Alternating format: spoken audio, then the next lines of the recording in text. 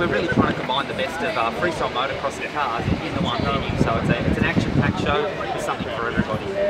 So bigger and better than the last show. Describe what's gone into preparation to this.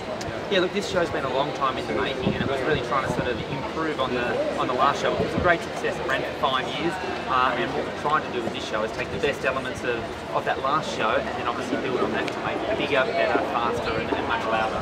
Describe for people at home who are watching it. Describe what goes into it. Look, there's from a driver and rider standpoint, there's a huge amount of sort of rehearsal and everything like that goes into it. Even on a daily basis, we do full morning rehearsals every day, and in the lead up to this show, there's been many hours have gone into the production and planning and everything like that to come together with the final product you see here now.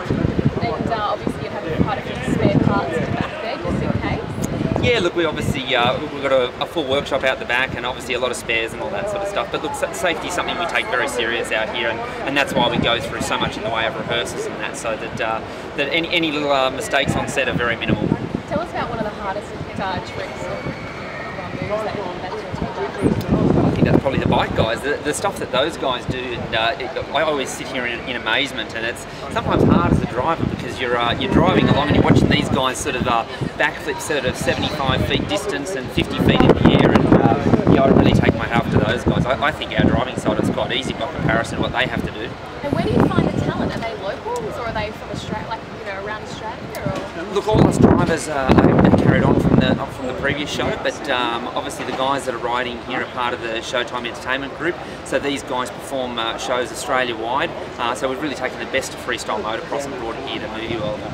Just in watching the driving in particular, just how close they come to the lights. That element of risk. Describe, how do you know where to draw the line? Look, it comes down to our rehearsal and obviously plenty of seat time in the cars, and that's what makes the show so spectacular. It's that element of getting really close to sort of the walls, the objects, the riders, and all that sort of stuff, and that's what creates that wow factor. Looking at the crowd today, how would you judge the response? Look, I think there was a lot of people sort of covering their eyes and sort of left breathless there. So I think the crowd seemed to really enjoy it, and hopefully we can get a lot of people coming in and checking out the show. You're saying it's taken a long time for you to make this show and come together. How long has it actually taken? Look, the planning that's gone into this show has probably been going on for about 2.5 years now. But in terms of the rehearsal schedule and everything like that, the sort of production planning for it really sort of got underway full sort of swing about 6 months ago. So it's a huge amount of man hours that have gone into the show that we've got here now.